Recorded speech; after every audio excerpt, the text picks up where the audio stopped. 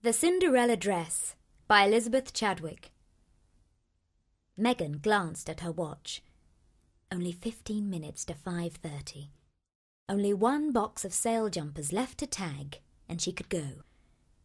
Beyond the stockroom curtain, the ringing of the tills in the ladies' separates department revealed that the Christmas trade was brisk.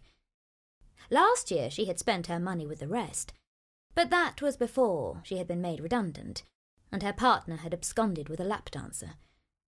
To make ends meet, Megan had been forced to take this horrid temporary job in Markham's department store. Grimacing, Megan counted out 24 sludge-green polo neck jumpers. At least she was going to a party at Sylvie's tonight. That was one bright bauble amidst the gloom. The curtain whipped back on its rings to reveal Mrs. Bevan, the supervisor.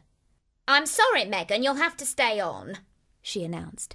"There's a late delivery to be checked." "But I'm going out," Megan protested. "To a party." Mrs. Bevan frowned. "You agreed when you took this job to work extra hours at short notice."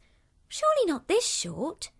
"It's double time. If you're quick, it'll only take a couple of hours."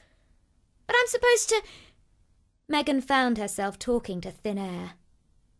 "Damn," she said. "Damn, damn, damn." A porter arrived with a stack of boxes, piled them in the stockroom, and left. "You'll have to manage those on your own," Mrs. Bevan said. "I'm helping out in lingerie. They've got twice as much as us." Her heels clacked a fading warpath on the laminated floor.